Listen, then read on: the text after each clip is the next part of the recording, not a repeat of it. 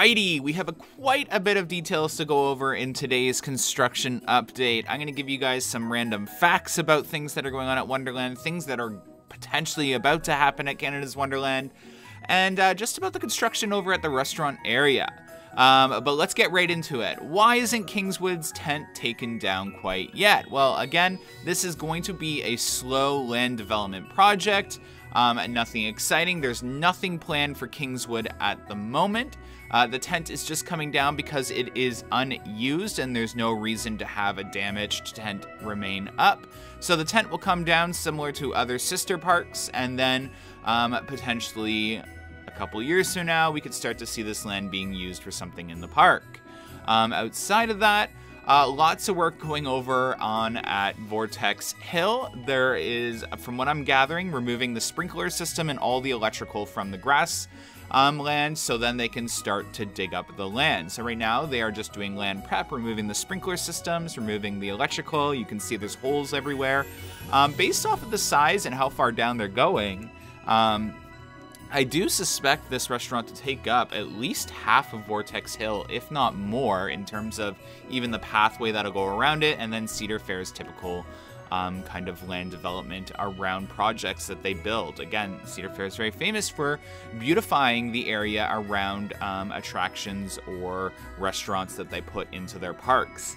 A random fact, Black Hole was repainted last weekend, or right before last weekend. We actually caught it on our last drone update. You can actually go back and watch it and you'll see them painting it. That was something I didn't know about in the video. But nonetheless, it is finished getting repainted. When will Behemoth get repainted? I have no idea. Is this roller coaster becoming one of the longest unpainted roller coasters in the Cedar Fair chain? I have no idea. I'm just kind of spitting that out there. But 2008 to now and no paint touch-up, getting kind of long in terms of no paint touch-ups. Kind of scaring me a little bit. I don't know if it's because it's expensive and it's over water, so getting a company to go out there and paint it's a little complicated. That's probably part of the reason. But yeah, I mean, we're getting into that territory where Leviathan's about to hit 10 years. So that's typically when roller coasters do get repainted, 10 years. So the fact that Behemoth hasn't been touched yet and Leviathan's about to hit that year frame where it should start to get a little paint touch-up is a little shocking. I don't know if there's a bigger story or picture to this. Like, are they thinking about changing its colors completely? Like, is Action Zone kind of being phased out at Wonderland and they're going to go back to their old era? And does that mean a completely new theme? Again, that's a huge stretch and there's no information backing that up. But nonetheless, Mindbusters trains are out of the storage shed as they go back to the maintenance bay on the north end of the park. A lot of you may not know, but what Wonderland does at the end of every season is they take their rides and they completely disassemble the trains and reassemble them to make sure there's no missing parts and that all the parts are in extremely healthy shape and that there's no repairs needed outside of that. Again, if a part looks like it needs repairs, they'll replace it. It's the whole point of taking something apart and rebuilding it. It allows you to completely find any flaws or attention areas that may need attention on that ride. So that's something Cedar Fair and Canada's Wonderland do every year for rider safety, and a lot of people don't know that. It's an extremely tedious process, but extremely safe. So yeah, that was something exciting. I'm trying to think if there's anything else that I'm missing. There probably is. There are signs. Again, this is another reach. I don't have any confirmation from the park, and I will always communicate moving forward if something is a reach or a stretch. My famous saying, take it with a grain of salt, or if it is coming from the park. Again, you should always wait for park confirmation or the park to make an announcement in terms of anything. But it does look like Skyhawk path might open up to connect the two areas. They have set up a construction fence going down along the Immelman of Yukon now. So there's an actual metal construction fence, which could be a sign that it's going to open. A lot of people who were at Winterfest last weekend did see Christmas lights down there. So it would make sense. Why else would they set up Christmas lights? But also, why else wouldn't they have it on the park map? So there's two counteracting arguments in terms of will Skyhawk Path open for Winterfest, but they definitely need something to draw more guests down there. I did notice that it is kind of a dead zone by Holly Jolly Trolley.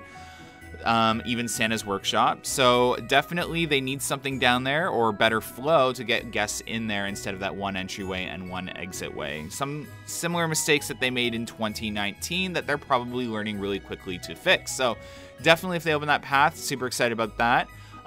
Lots of action going on. The electrical company is back on site down by Mindbuster, the trailer that is permanently on site. There are a lot of electrical workers from that electrical company that are back on site and moving around and doing work. You're going to see a lot of sound barriers added to the outside of Wonderland moving forward. On the hospital side, you're going to see an actual sound barrier added.